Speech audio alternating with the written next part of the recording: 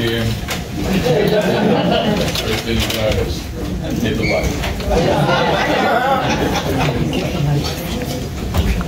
Well, thank you. Thank you very much. You know, as I was looking at the room, I was thinking about how special this is. A small gathering, but a significant gathering. The symbiotic connection between African-American critics and pool of great African-American talent. Very important to each other, and we hold each other to account. You as an organization make sure that our work is recognized when others won't recognize us. And that's important and greatly appreciated. You also hold us to account. Make sure that we keep our standards high and that our work is of impactful nature. And that's a good thing, even when we rub. When we have conflict. That's good criticism. I think of the small gathering, how significant it is, because I also was thinking of all those African Americans in that small church in Boston who waited to hear the word about the Emancipation Proclamation. I think of all the men and women who were sitting in that church in Montgomery, waiting for the first speech from that 26-year-old preacher who said, "We might have something here." And they started the bus boycott in 1955. But I also think of a small group of artists, the African American Grove Company, in the 1800s, early 1800s. Ira Aldrich, doing a production that John Douglas Thomas probably would have been fantastic in, of Richard III.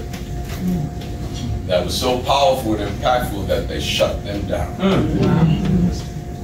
And 19th century Ira Aldrich had to go to London to make his mark.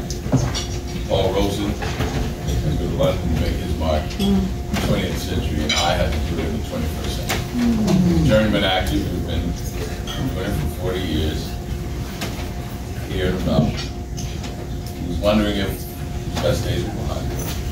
Middle-aged man, have to contemplate those things.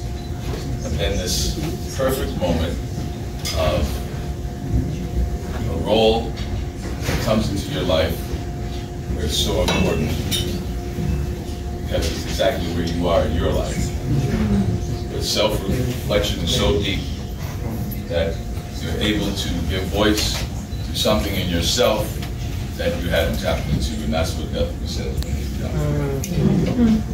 So I can only think in this moment of the small fraternity of men who played the role, only 5 in the 70-year history. I joined that small fraternity. But there's another fraternity of men that I think about who inspired me, who were my beacons.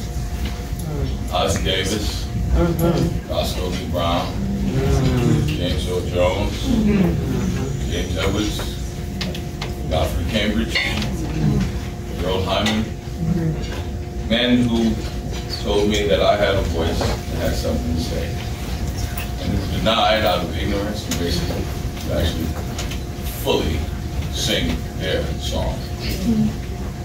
And when I step on that stage each night,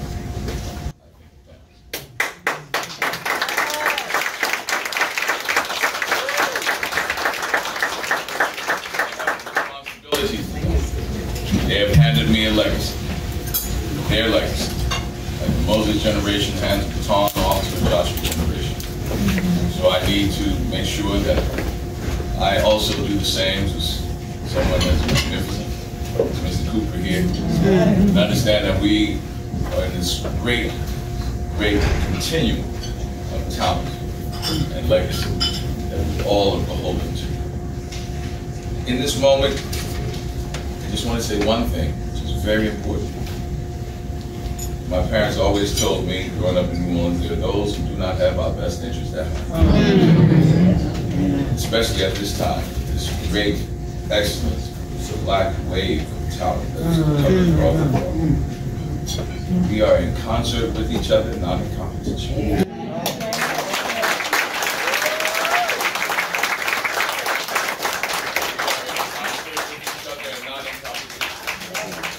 Remember that as others try to divide, we do not have our best interests at heart.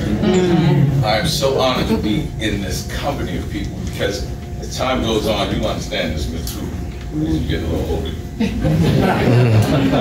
We have all of these wonderful connections with people in the room. I remember talking in the brushes with John as he was doing the play. I was at Williamstown and he was at Shakespeare Company. And I played the little brother at the time. And then I saw her in Crazy Business.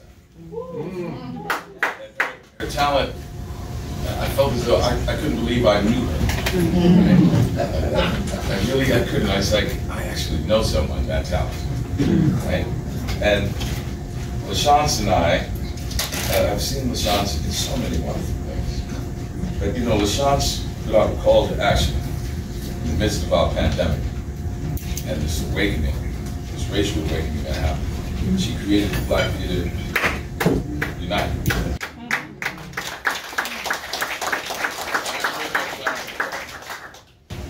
I heard that back. And we worked for that entire year, changing, making an impact on our industry. And I'm so proud of the work that you have done, and all of the shows you're producing this season. I cannot leave this podium without recognizing Ms. Chase. Because she,